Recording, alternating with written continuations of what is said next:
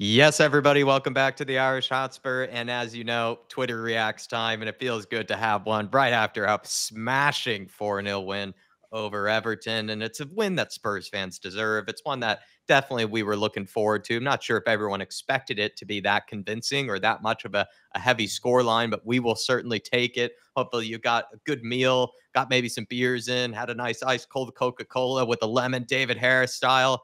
But Twitter reacts time, Dave. Let's get straight into it. Please, everybody, smash that like button. Get your comments in. But Dave, any words before we get this started? Look, great performance. Great start to the game. Total 90 minutes domination. And this is where Spurs fans are allowed to get carried away. And this is where we're at our best. Let's get into it, Jack. Let's get into it indeed. And India certainly has definitely a strong sense of humor with this one, saying, Yves Basuma, you deserve this in the changing room at halftime. Certainly for a banger like that one. He definitely does. He loves to see that from Yves Basuma. And I think we're all going to definitely see some of the balloon jokes throughout this Twitter react. So do prepare yourselves for that in case you're a little sensitive to it. I'm not sure how to pronounce the username there, but she's saying "hang it in the Louvre," and if you can tell there, that is Sonny taking it around Pickford after just robbing him of his dinner, of his lunch money. It was just a kind of like a sad thing for Pickford. Really, he had the touch of a truck, and Sonny just belting, after him. He was like a hyena, chasing after something, or like a cheetah. Sonny was. And Dave, I mean, Jordan Pickford, he's still looking for him to this day. Yeah, he's still swiping that fresh air, Jack. It's embarrassing. But you know what? Someone like him deserved that moment. The way he was giving it the big and what was it against Slovenia or Slovakia in the Euros? I never really forgave him for that. And I'm absolutely delighted Son could get my retribution. Yeah, and Sonny again is going to be the theme of some of these, and this is nice to see Sonny showing props and showing some love to his fellow winger Odebear, and he's probably also doing it because he's relieved to see that he actually has another competent winger on the other side that maybe he can play with against Newcastle. I mean, Dave Odebear's performance, it was, I think, a solid debut. You'd have to give it that. No, it was an absolute brilliant debut. I think Martin Knightsbridge in the fan cam summed it up the best. Refreshing and gets you off your seat, and that's all you ask for some of your wide men. And you're absolutely right. Son's probably clinging on to him tight. He's like, thank God someone else at my level and someone else that can do what I do. So it takes attention away from me and makes me even better. Yeah. Absolutely love it. And as much as I love Sonny as well, like I think Odebear has that sort of young freshness about the way that he plays as well, which is just nice to see. And it sort of reminds you of like a young Sonny in a way, where he's just vibrant, active, just really trying to make things happen, and looked really hungry in his debut. And that's all you can ask for from a young kid still, like Odebear. The guy's right, only 19 years of age, and just an impressive performance from him. Cho saying, I mean, this finish is just unreal. Dave and I were certainly showing it some praise because I think the way you described it, Dave, I mean, why not describe kind of why that is a harder finish than some people might realize? Well, look, we've seen many players in them situations, but usually when the keeper comes rushing out like that, they lift the shot, and it's absolutely impossible when the keeper's coming out like that and the defender's getting back to the goal. And the reason why I gave it special attention on the watch along is because it's the only finish he could have, low along the ground between the keeper's legs to put it in the back of the net. And he took that option. Absolutely unbelievable from Son. Clinical, but also in the speed, in the split second decision making you have to get that touch, to think of that's the only finish you have and then execute it is absolutely world class. And also embarrassing Pickford twice, may I add, with both of his goals. Embarrassing Yeah. him with that finish through the legs, and also, of course, stealing his lunch money on the first goal as well. Neo saying there are 206 bones in the human body, 207 when you're watching Ange Ball, and they're throwing it back to that great Crystal Palace goal from the lovely Brendan Johnson header here to the finish from the likes of Sonny. And Ange Ball, when it is flowing, I mean, it's just entertainment for 90 minutes. It really is. I absolutely agree with Neo there. It's definitely stiffy material for sure. Micah saying 2 reasons people must hate Romero. He plays for Tottenham. He's just too good. It's just jealousy, isn't it, Micah? And he's by far one of my favorite defenders to ever worn the shirt, if not my favorite defender to have ever worn the shirt. He is, in my belief, the reincarnation of a Sergio Ramos, and it's lovely that he plays for Spurs. Lovely that he loves Spurs, clearly. He's a guy that has won things already with Argentina, but he does have, be compared to a different Argentinian player like a Lo Celso. He seems to really have a love for this club and has a passion for it as well that you just it's good to see. And Romero's just a special player, and people are just jealous at this point. No, great performance from Romero. He owed us after 2 points dropped last week, which was That's his true. fault. But he really stepped up today. He was a massive part of the reason why we got the clean sheet with the last ditch defending. Of course, up there with his rom bomb, Mr. Rombastic at this point, Jack. Absolutely a beautiful goal. But one thing he didn't get enough praise for so far, what I've seen, is them balls he was playing over the top for the likes of Madison. He'd done it twice. I think he tried to play a couple for Kulu as well. Absolutely brilliant from Romero. And like we've been saying all along on this channel, Jack, we are so lucky to have this guy. I don't think I actually showed him enough praise for some of those balls over the top that you're mentioning. I probably would have if maybe Madison put away one of those chances. But at one point, I criticized Romero's playing out from the back, and I should have shown it a bit more praise because it did start to really, show that skill that he has. He doesn't play, the easy sideways pass, especially, in the last game against Leicester City, where he was a bit guilty of that. And that was very un-Romero like. The one that we saw today was far more the Romero that we know, far more the Romero that we're familiar with. That guy who plays line breaking passes, that can create chances from the back line. He isn't just an incredible defender defensively. He is very good in possession on his day, Romero. And he showed that today, and definitely was reminding people of what he can do. Great points. Yeah. Tottenham Hotspur saying, rumor has it that Mickey is still running. Roadrunner, meet. And it's similar to the Wanyama, right? Rumor has it that it's still in the air, just like Basuma's goal. Lots of things that are still going. Pickford's still swiping to this day. To Mickey Benevent still running. So many things continuing to happen. TEH Trunk saying Kulusevski absolutely bossing us, by the way. Somebody whose performance you could say went under the radar a little bit because there were so many good performances that maybe Kulusevski's did go under the radar slightly. I thought he was absolutely brilliant. I mean, that assist for Basuma's goal was absolutely world class. The footwork, the speed of the footwork, the intelligence, to put all that into split-second decision-making is absolutely unbelievable. Not only that, defensively, he got in there, mucked in, picked up a couple of free kicks for us, turned over the ball, but also feeding others all day long. He was absolutely superb, Kulusevski. Shame he didn't get a goal maybe to cap off the performance because it deserved it. And he's continuing it over from pre-season. The Kulusevski redemption arc is real, Jack. And next week, we might have to find an apology for him from somewhere on Twitter and present it to people. John McKenzie saying, I wonder if Everton will find joy playing channel balls and behind Mickey Van de Ven. Probably should keep trying it just to find out. It's definitely not really the best of strategies, which really disappointed me about the Leicester City game because Paddy Power had a great meme. It's just so unfortunate that Leicester City got the equalizer, but Paddy Power put out a great one when it came to Steve Cooper asking Jamie Vardy to chase down these long balls. And it was that meme of the guy going like, what, you just want me to chase after them? The guy who's crying in the car. It was such a great meme. It's just, I wish that we got the result because I think it's a very similar joke here made by John McKenzie.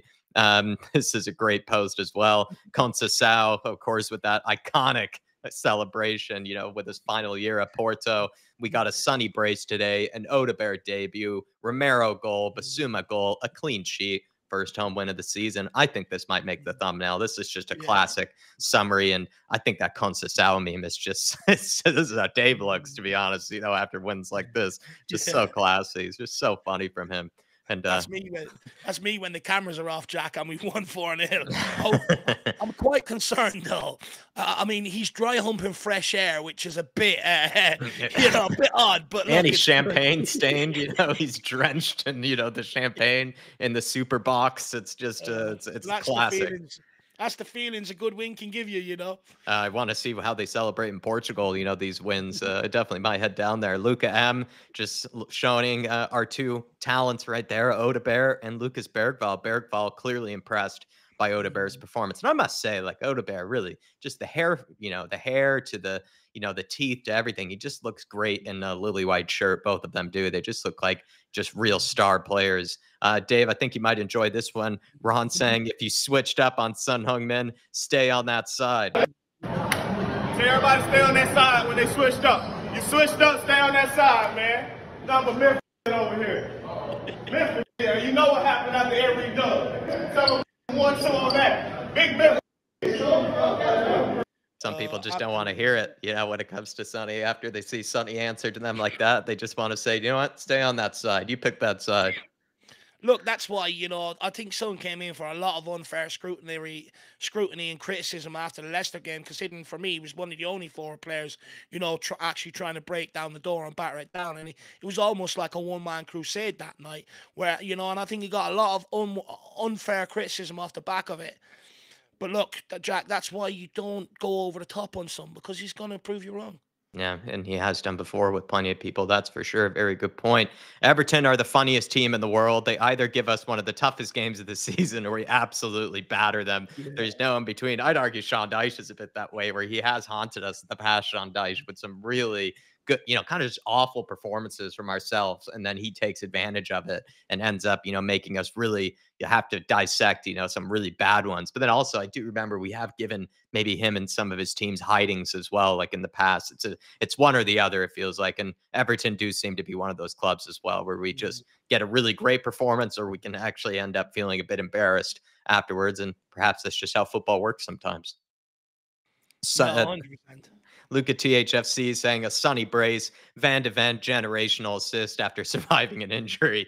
Romero goal, Biss goal, Madison and Kulu assists, a clean sheet. Mopai and Pickford absolutely rattled. Solanke rested for the Newcastle game. Tottenham 4-0 win. What a day. And this is probably what I look like maybe after games like this. Go over, do my nice classical, beers in, start doing the dancing. This is just exactly what you should be doing, Spurs fans, after a win like that one.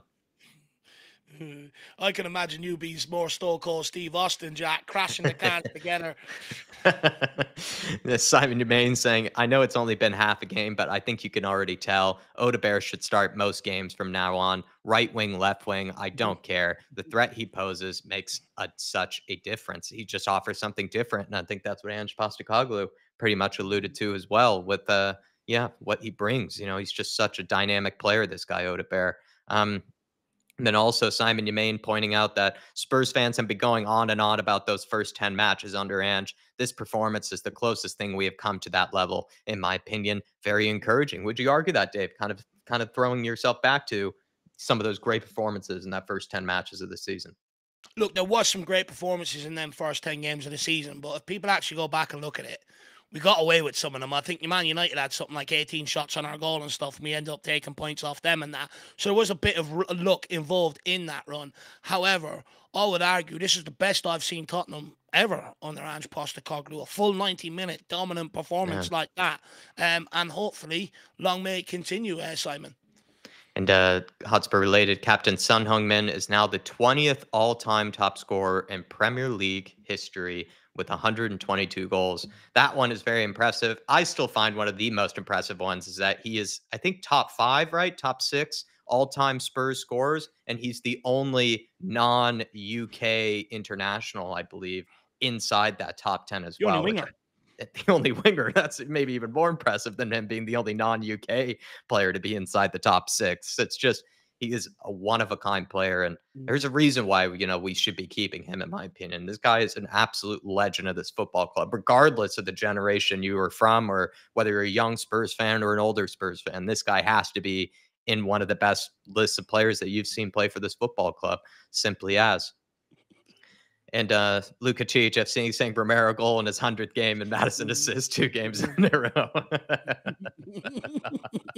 You're cool, everybody. Dave and I simply can't. We can't be Ancelotti. Sadly, we're more like Conceição after the game. We can't do the Ancelotti. We don't have that class.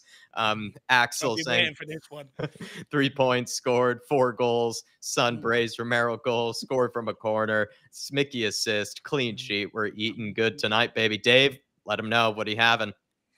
Oh, look, I've gone for the Indian tonight, Jack. 4-0 win. I'm going to double up. I'm going to go double carb, rice and chips. Actually, might go triple carb, a bit of cheese naan on the side with my chicken korma, Jack. It's got to be done. 4-0 win. I deserve it.